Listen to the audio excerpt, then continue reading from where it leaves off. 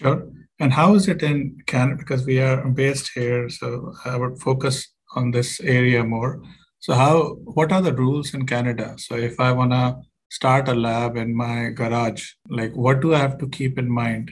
Like, is there any proper regulatory approval process? Or if I'm not working with any, I don't know, harmful chemicals and biomaterial, I can just start a lab. Is there any like approval process? I mean, it happens a lot. You see a lot of people, entrepreneurs, citizen scientists doing this work at home in their kitchens, in their garage. To be totally honest, don't know the exact process involved, but the Right. requirements for a containment level one lab are really simple. I mean, you just need a space with plumbing, and the HVAC requirements aren't anything crazy. It's a fairly low barrier to entry.